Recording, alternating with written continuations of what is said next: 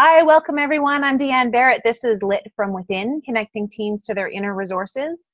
Today we have Dr. Larry Rosen with us. He's Professor Emeritus and past Chair of Psychology at California State University, Dominguez Hills. He's a research psychologist, computer educator, keynote speaker, and is recognized as an international expert in the psychology of technology. Welcome, Dr. Rosen. Thank you very much for having me. So your work really taps into the way we're interacting with technology, and I know from reading your blog that we can't always believe everything we hear through the media about things like Facebook and social networking and the effects they have on us. And as a high school teacher, I really appreciate being able to speak to the source in terms of where that information comes from and get some credible information. Tell us a little bit about the scope of your work. In our lab, we have been studying the psychology of technology since 1985. So this is well before smartphones, well before the internet, well, right about the start of the internet. And we have watched people's reactions to technology start with computer phobia, then go through technophobia, and then go to, oh my God, I love this stuff. And now we've gone, I think, almost back circled, and instead of being computer phobic, what we are is obsessed. And that is probably more dangerous than being phobic.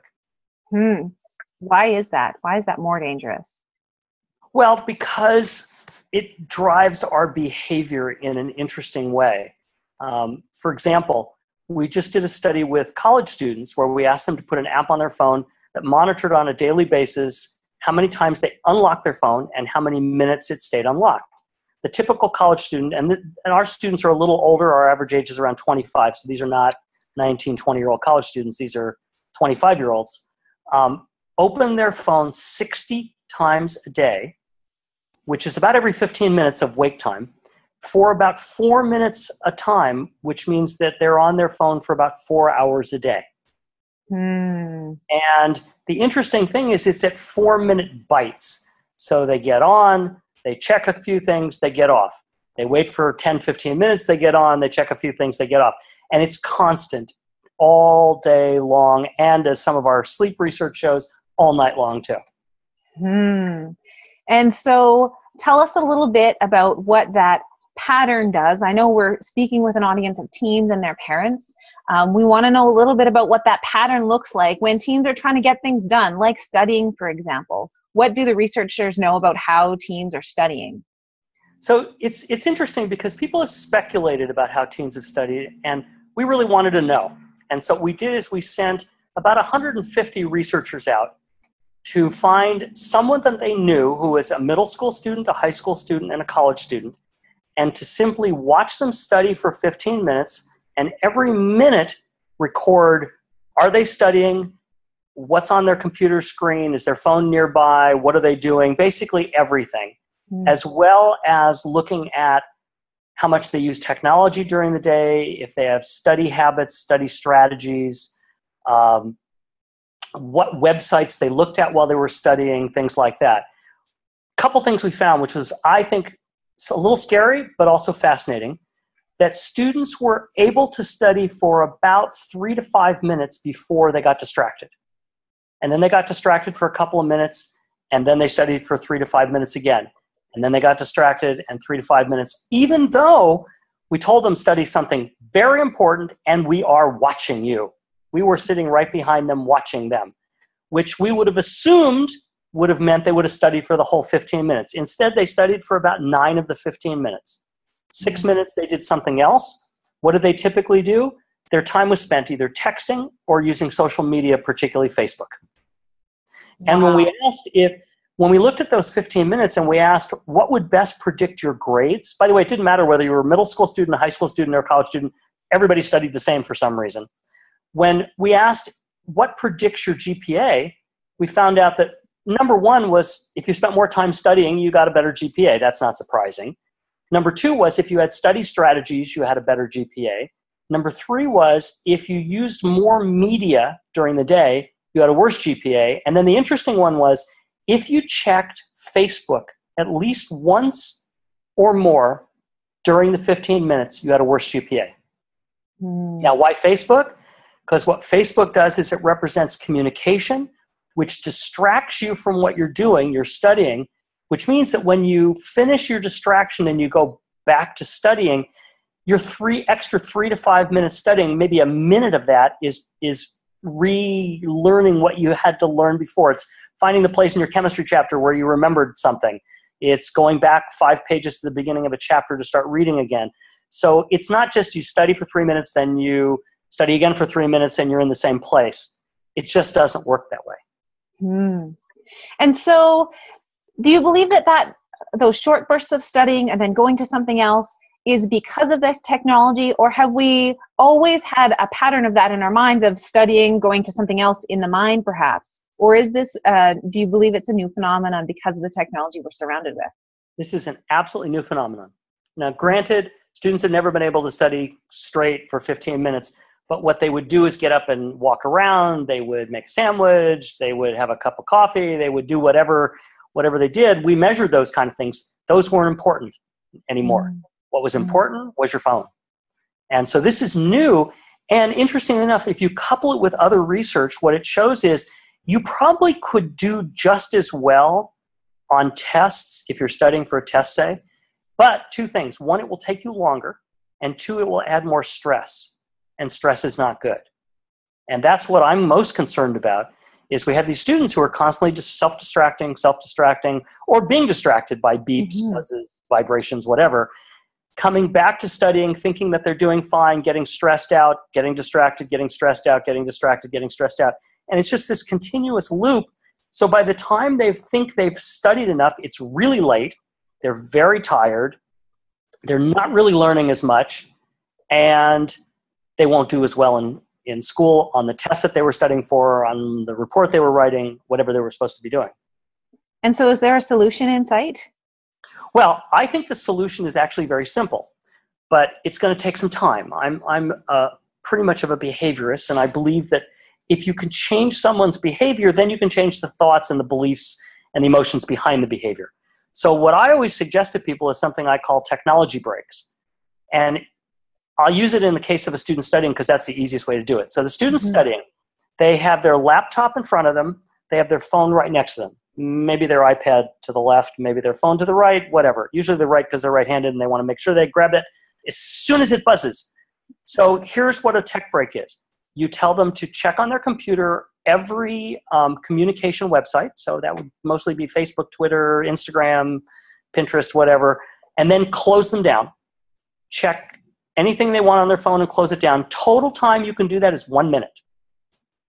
Turn your phone on silent, set the alarm for 15 minutes, and then you don't get to look at your phone. You don't get to open any of those websites. You just study. So if it's on a book, you study. If it's on your computer, you study.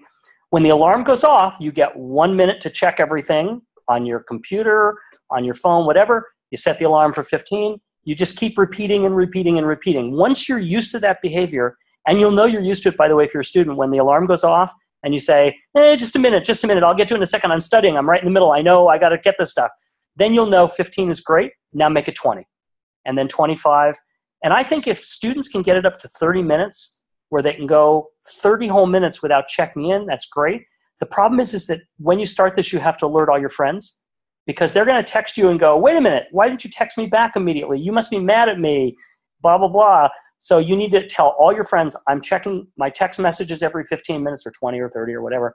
I'm checking my email every 30 minutes. I'm going to check social media every 30 minutes. I will get back to you soon. Don't worry. Doesn't mean anything. If you do that, by the time you get up to about 30 minutes, that's a good chunk of time to be able to study straight through. I think any student can study for 30 minutes. They're going to do great. I love it. I love your approach because it's not prescribing don't do it, and it's setting some limits on doing it. And you also recognize that people need to tell their friends they're doing this because they're feeling like they're going to lose out on those social connections. Right. And social connections, by the way, are the reason that smartphone is so popular because it contains all your social connections. Mm-hmm. Now, what do you say to parents who are fearful about the amount of time that their students are spending on social media? How can we give them some hope? Well, when I talk to parents, I say a couple things. One, I say you cannot let your kid, until you're comfortable with your kid's behavior, be on social media without at least being in a public area. And so what I recommend is that you make a deal with your kid that they're allowed to be on Facebook, Instagram, whatever, but they have to bring their laptop or their phone or whatever they're working on out to the kitchen table or somewhere where you can watch, somewhere where the parent can watch their facial expressions to see if all of a sudden there's tears in their eyes or all of a sudden there's some sort of anger or whatever. Because when you're on social media, you're behind a glass screen. And typically when you're behind a glass screen, the reflection that you see in the screen is you, not the person on the other end. And so people say things that are hurtful, they say things that are angry, they say things that are mean, cruel, and they don't really mean it, but it's simple to do because you're behind a screen, and where's the ramifications for saying something like that? Mm-hmm. So I always recommend to parents that you first have your kids do it in a public area and that you spend time talking to them about it. And that's really important. I think that at least once a week, parents need to have a conversation with their kids about what they're doing on social media, what they're doing with technology. If they're having any problems, be real open. I recommend that everybody sit on the floor so you're at a roughly equal height level so that the kids feel comfortable talking, that the parents zip their lips a lot and listen really carefully to what their kids are saying about what they're experiencing.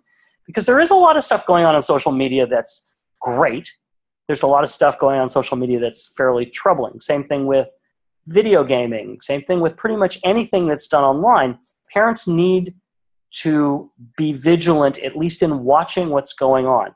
I recommend that if your kids do technology in their bedroom, that it's an open door policy and that the parents at least walk in once a time, walk behind them, look at what the kids are doing.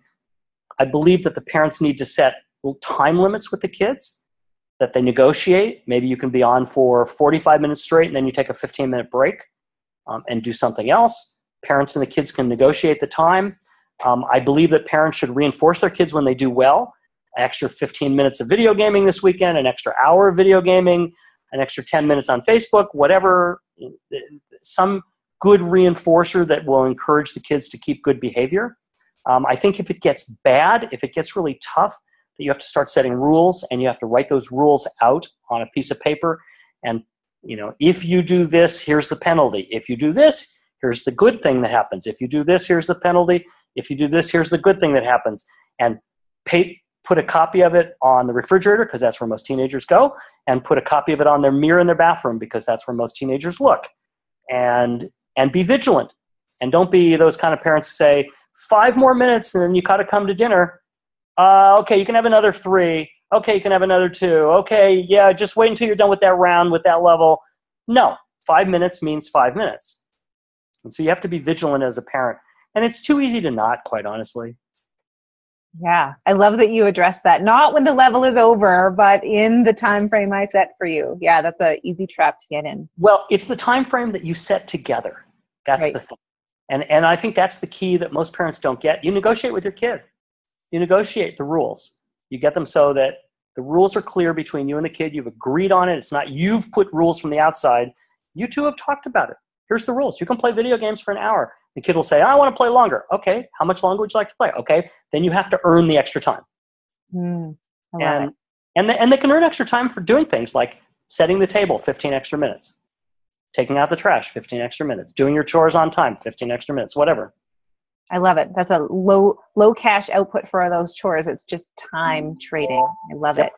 Up next in our next segment, we're going to talk more about technology and sleep. So join us for the next clip.